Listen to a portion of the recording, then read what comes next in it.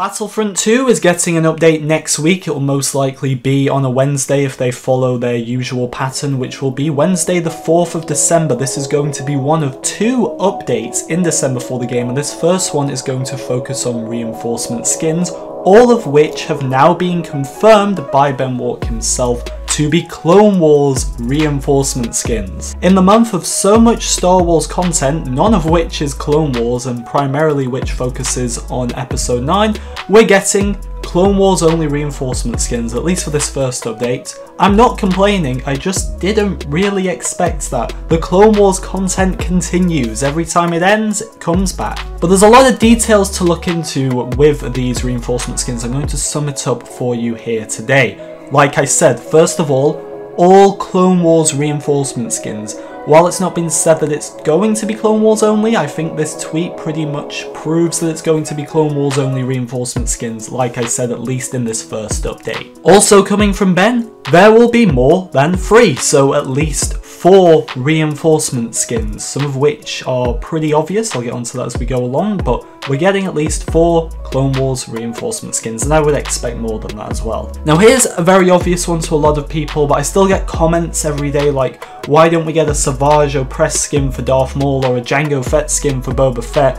Which, yeah, it does sound a bit silly, but I understand not everyone has the same perspective of looking at things. So if you are one of those people, let me just clarify for you here, because some people might be thinking, can I get a Clone Commando Gregor skin for the Clone Commando, or an ARC Trooper 5 skin for the ARC Trooper? And while a lot of us know that's not going to be the case, that was also confirmed by Ben, because these are individual troopers. While the clones are all the same, this is where it gets confusing, but while they're all the same, they're all cloned from Jango, they've all got their own identities, and you can't have multiple Clone Commando Gregors or multiple ARC Trooper 5s on the Battlefront. So these are going to be unique designs that don't really have that set personality or set identity yet. There could be any clone under there, so there can be multiple of them. So these will be unique designs for whatever clone skins we get, a bit like the clone skins in the game right now. We've got 501st clones, but there's no Captain Rexes running around unless obviously you're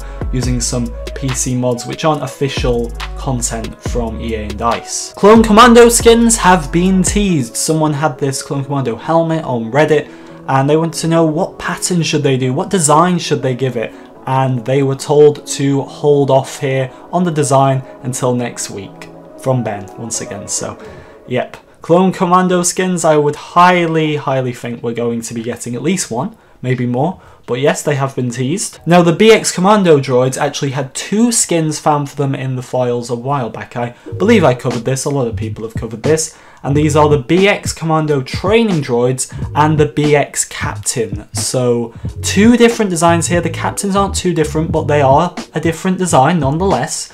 And these could be 2 of the potential 4 or more skins we're going to be getting. I would highly believe once again with these 2 that they'll be in the game next week, judging by the fact that they were found in the files so long ago. Finally, Rocket Troopers. Now we were given a free Rocket Trooper skin in the last update for Battlefront 2, kind of a 501st themed one, and it was completely free, but you can still switch out to the other original default Jump Trooper skin as well. This is definitely a tease. I do think at some point in this game, all the different clone legions in the game so far will also have their Jump Trooper equivalents. I would be very surprised if that doesn't happen, and I do think them giving us one for free last month was kind of a tease for that. They could price these at maybe, it could be 15,000, could be 20,000. I think 15,000 would be very reasonable for some Clone Jump Trooper skins. Very basic, but new skins nonetheless, and I am into stuff like that.